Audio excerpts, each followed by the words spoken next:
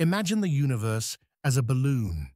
As you blow air into it, the balloon expands.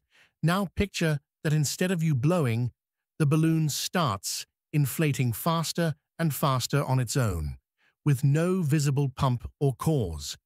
That mysterious internal force pushing the balloon to expand faster and faster. That's dark energy. Or think of galaxies as runners on a treadmill. At first, they're jogging apart at a steady pace. But then, an invisible hand starts increasing the treadmill's speed, and the runners are pulled apart faster and faster, even though nothing obvious is pushing them. That invisible hand is dark energy, a hidden force accelerating the universe's expansion, even though gravity tries to slow it down.